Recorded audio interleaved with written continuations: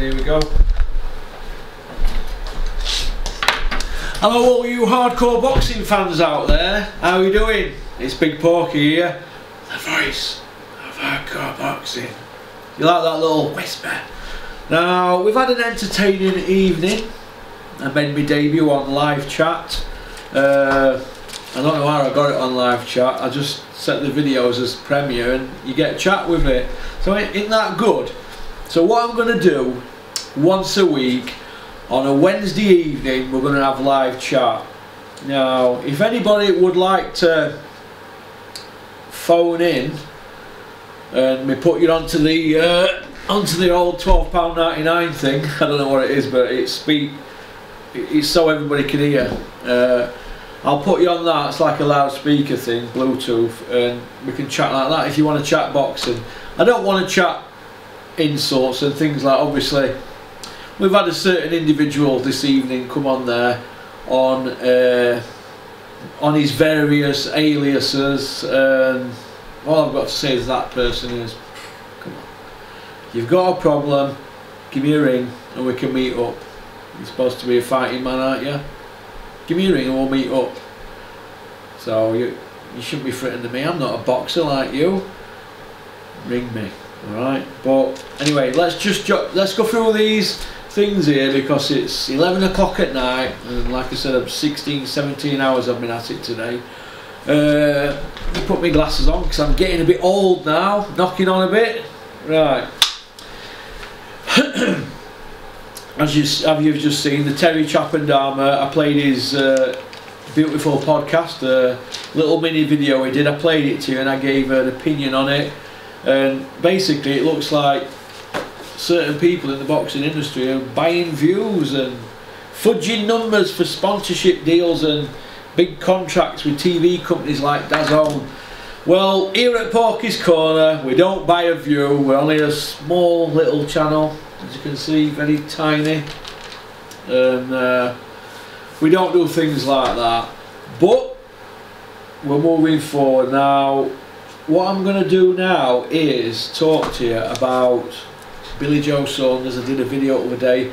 Billy Joe Saunders is saying he wants to fight Canelo, and Canelo, you can fight me now while you think I'm spent. Well, look, I've also heard that Billy only really wants one more fight, a proper payday. Now, they all say that, don't they? But I think that's a shame if Billy only wants one more fight. But we'll see. One bad performance doesn't make you a bad fighter, does it? But for the hype, like I said to you, we keep going on about these great fighters at the moment. Billy Joe Saunders, for how great he is, a two-weight world champion, he's only got 2 wins over anybody any good, really, hasn't he? Andy Lee and David Lemieux. Yeah, he beat Chris Eubank Jr., but we don't class him as a world champion, do we? Unless you count the IBO belt, which he didn't even have then. So he's got 2 wins over world champions, and his best mate, Tyson Fury, we keep hearing great things about him. He's got a win over Vladimir and a win over Steve Cunningham, a blown-up cruiserweight. So, are we in an era now where we hype people up because of social media? Bump, bump. Is that what it's all about? Hyping people up on Twitter, YouTube, Instagram, Facebook. Big them up. They're great. We overuse the word great now, don't we? When I look at great fighters, I think Ray Leonard, Marvin Hagler, people like that, Muhammad Ali, greats, Joe Frazier. Down goes Frazier, down goes Frazier. We all remember that, don't we?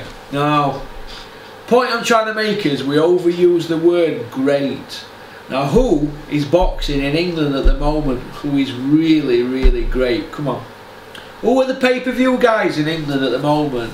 Let's go through them. Let's go through the pay-per-view guys in the last 3 years. Kell Brook. Who's Kell Brook's best win? You had to think about that, didn't you? Senchenko? Porter? Is that it? Tony Bellew, British, Commonwealth, European and a world champion. All vacant belts. He only beat 2 world champions, David A, who were held together by a sellotape, and Nathan Cleverly, who were dragged up 25 pounds. And he'd not beat a champion at the time, Cleverly. So they're two pay-per-view stars. Amir Khan, yeah, you give him a tick. Amir Khan, but he's finished now, isn't he? He's finished. But yeah, beat 10 or 11 world champions, but a lot of them were hand-picked, like Billy did. Yeah, you give Amir Khan a tick. Olympic silver medal. Yeah. Anthony Joshua beat 4 world champions. You could give him a tick. You beat Vladimir, he gets a tick. Only just, but jury could be out on him. Not everybody's going to agree with me. Tyson Fury beat Vladimir before him, so he just gets a tick. But that's all he's done, isn't it, really? Is that it? Tyson Fury, Kell Brook, Anthony Joshua, Tony Bellew. Dillian White's pay-per-view star. He's never won a European title yet. He's never even fought for a world title. But he's a pay-per-view star. He's had 4 pay-per-views. So are we overusing the word great in this era? I think we are overusing it. I think we're overusing it by a country mile. I think that the word great is used too much. It's like somebody was saying to me the other day that this, is it Bistini Bop or something, whatever, I forget, some pop group or something now, is Teeny Temper or something, great or something. So when I think of music that's great, I think of Rolling Stones, Rod Stewart, Mick Jagger, people like that, Beatles, you know, Elton John. They're to me great. It's not Teeny Temper or something. What's all that about? Hey? So yeah, we do overrate people at the moment in this era, but social media does that for you. What social media does, it trains the human mind. Like Eddie Hearn, he's trained all you casuals, innit? He's brainwashed you. He's got the Sky platform, he's got the IFL platform, and he's got all them other platforms, and they're all doing what he says and dancing to his tune. And if you don't dance to Eddie Hearn's tune, you don't get a press pass, do you? You end up like me. You end up on the other side of the fence. Well, that's the story of my life, isn't it? So we're not talking about me here now, we're talking about greats. The word great is overused, right? Nobody's saying that Dillian White ain't going to win a world title. He's got a good trainer, hasn't he? But the point I'm trying to make is this. Dillian White and Callum Smith. Is he great, Callum Smith? I think jury's out on him. Point I'm trying to make with Callum Smith is this. He's not pay-per-view yet, and neither is Billy Joe, because they haven't really fought anybody. Have they got an elite win yet? Jury's out on Callum Smith. He beat George Groves, but he was finished, wasn't he? Billy Joe beat Andy Lee. Did he like middleweight, wasn't he? Moving up to middle. He had a title though, so we'll give him that win, but they're not fighting who they should fight. Billy Joe Saunders has been supposed to fight Golovkin and Canelo for 5 years. 5 years! Well, why does he want to fight him now? He had 5 years to fight him. Maybe Canelo didn't want to fight him and he's scared of him, I don't know, because he's a technician. Who knows? Who knows what type... Who knows what Billy Joe Saunders is going to turn up? You keep going on about the David Lemieux fight. It was 2 years ago. Long time in boxing that. He's been up and down in weight God knows how many times since then. Didn't he fight £180 against Charles Adamo, 42-year-old, last Christmas? Charles Adamo were 42 and Billy were £180, but Billy fights at 160, £20 overweight.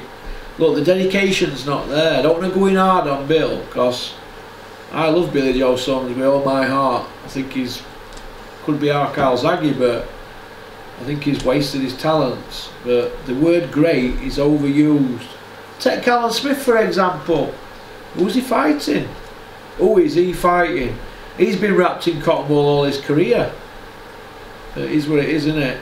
We're overusing the word great. Callum Smith and Dillian White were both nearly 700 days. 700 days. WBC #1 mandatory. At no stage did they fight the champion. Why? But yet they're always going on about, oh, I want a title shot. Callum waited it out, didn't he? And Dillian's still waiting. Still waiting. He should be suing WBC for putting Tyson Fury #1. Why ain't he suing? He's not that keen to get Wilder fight, is he? People keep saying they want these fights, but do they really want these fights? I don't know, but this is how I look at it. If Dylan White fights on 7th of December in Saudi Arabia and it ain't a world title fight, it's yet another payday. It's like that film, innit? Another 48 hours. 48 hours, another 48 hours at the third one, yet another 48 hours. It's like same stuff but repeated. Bit like Eddie Hearn, isn't it, really? He repeats the same old bullshit to you over and over and over. Do you know what happens, don't you? You start to believe it, don't you? It's a bit like a Danny Dyer film, isn't it? You go to watch a Danny Dyer film, don't you, thinking it's The Business. You know, like the film The Business, which is half alright. You see Danny Dyer up front at DVD, so you buy it, and he's got one scene in it. It's a load of rubbish, isn't it? But eventually, we're trained to think, look at Danny Dyer looking tough on front of that DVD.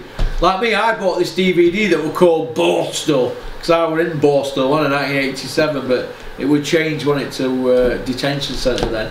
I thought, oh, I bet this is good. I bet it's like Scum, you know, with Ray Winston, a classic.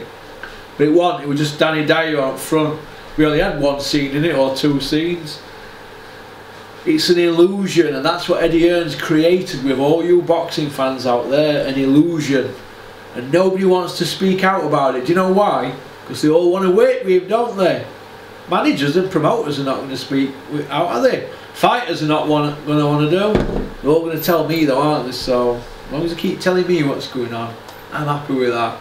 Alright, so peace out, keep on trucking, keep supporting boxing. Shout out to South Yorkshire Packaging. And shout out to Innovation Alloys. Thank you very much for backing the channel. Alright? And then, I know you're watching, I'll see you Saturday.